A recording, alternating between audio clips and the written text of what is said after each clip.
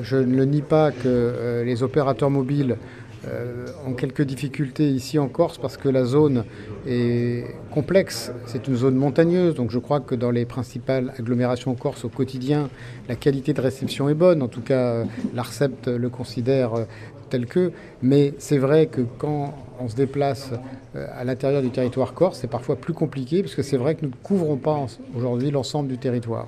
Les exigences n'étaient pas les mêmes il y a quelques années. Aujourd'hui, on veut le téléphone partout, on veut le très haut débit tout le temps.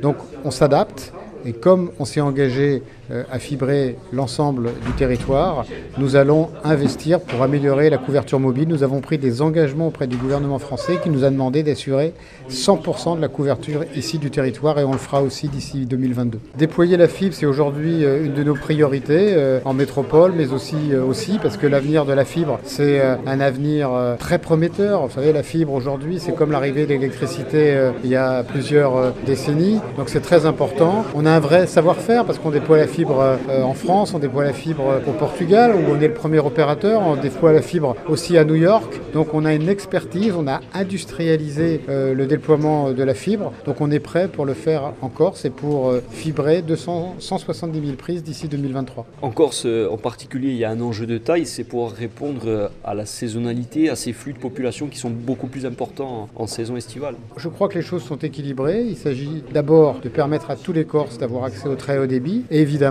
aux vacanciers aussi, parce qu'aujourd'hui, les gens en vacances veulent rester connectés, suivre l'actualité du monde entier. Donc le très haut débit, c'est pour les résidents, mais c'est aussi pour les vacanciers.